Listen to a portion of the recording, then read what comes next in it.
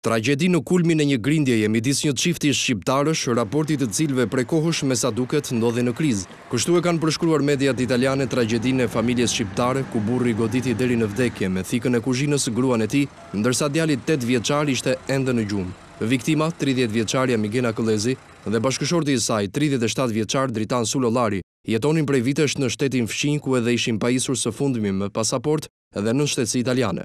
Ngjarja rëndë ka ndodhur në orët e para të mëngjesit të së mërkurës, ku autori pasi e ka goditur disa herë gruan ka telefonuar më pas policinë, së cilës i kishte treguar se çfarë kishte bërë.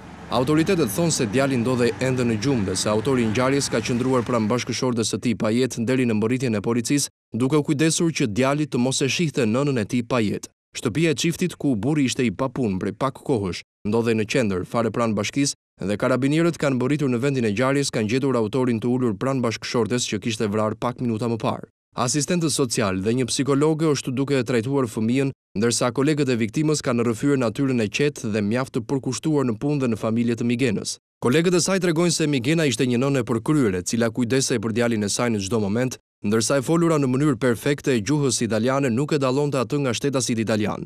Dritan Sulollari, që disa kohë më parë kishte punuar në një piceri e prej shumë kohësh ishte i papunë, është arrestuar nga policia italiane me akuzën e vrasjes. Për ngjarjen ka reaguar edhe ministri i brendshëm italian Marco Minniti, i cili për koincidencë ishte thirrur në komisionin parlamentar pikërisht për dhunën mbi baza gjinore.